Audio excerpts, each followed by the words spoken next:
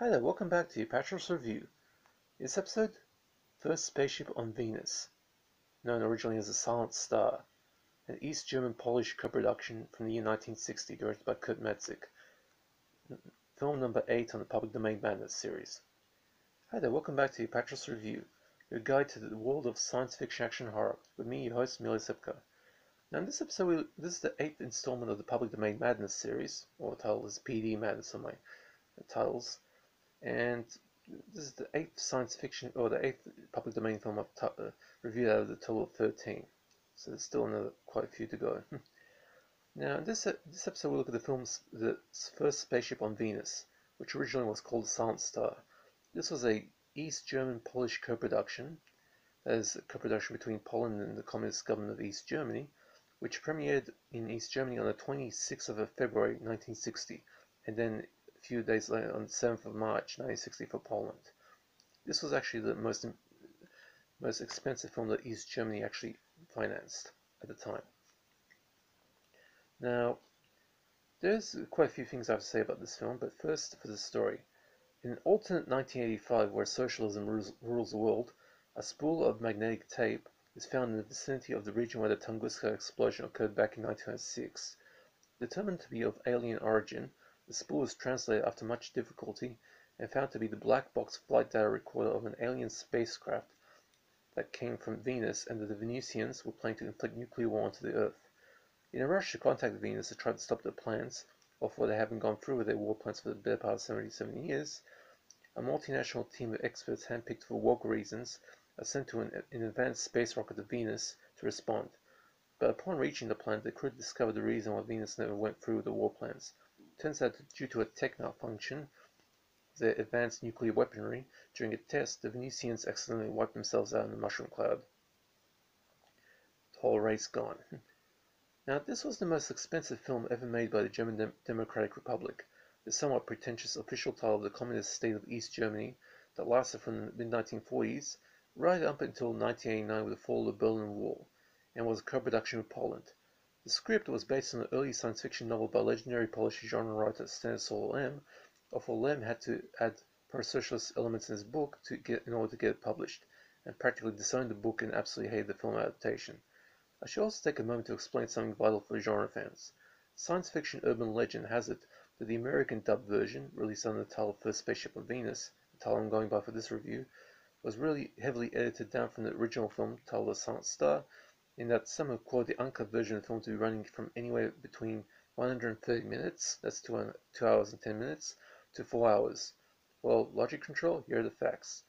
The reality is that the English dub was cut, but only by about 10 minutes or so. The uncut version only clocks in about 90 minutes, so there goes that myth. Now, regardless of which version you see, the reality is that First Spaceship on Venus is an extremely boring and unflinchingly socialist sci-fi turkey.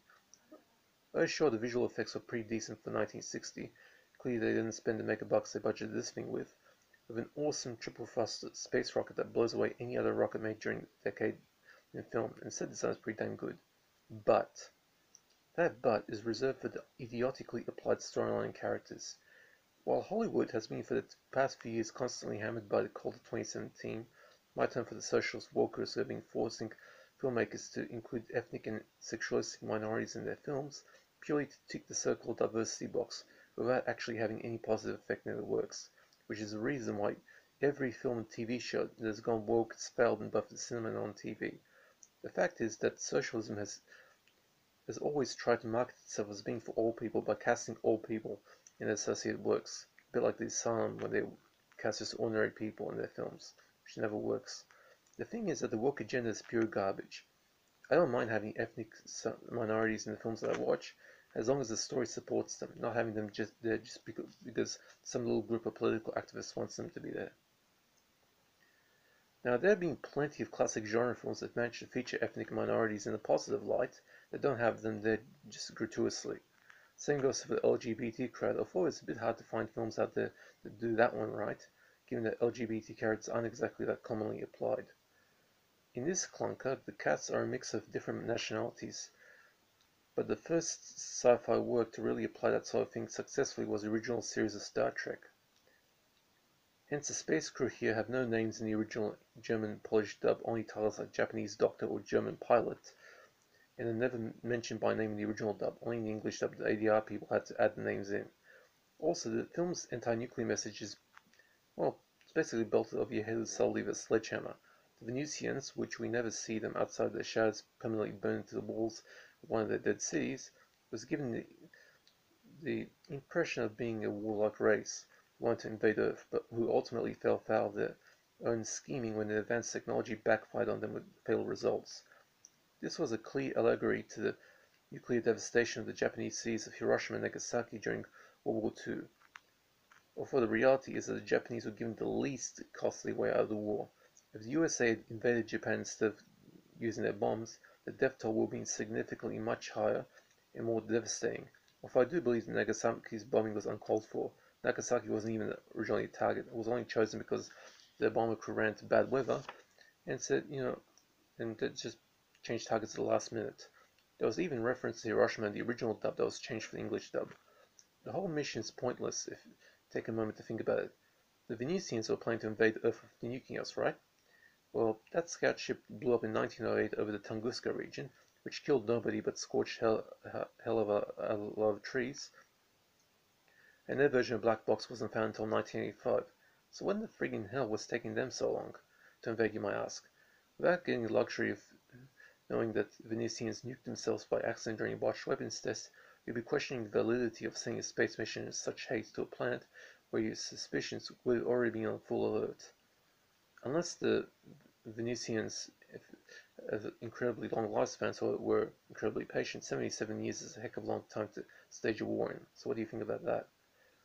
Now, those living in former Eastern Bloc countries don't speak too highly of this film, dismissing it as pure communistic propaganda, and the only audience it seems to have are those pretentious art house types in the Western world, and those who come across the film on one of those mini public domain multi-packs that are floating around.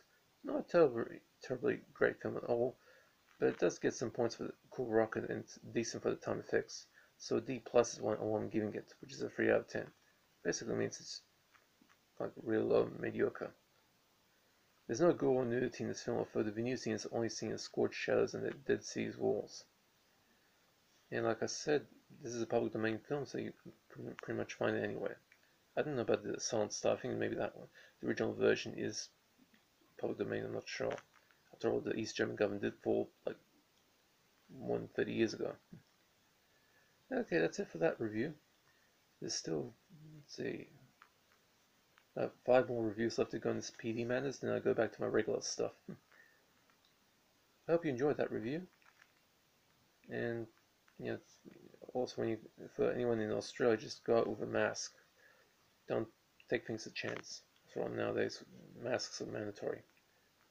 And get a vaccine when it comes out, too. That'll make things easier. Okay, guys? See you around next time.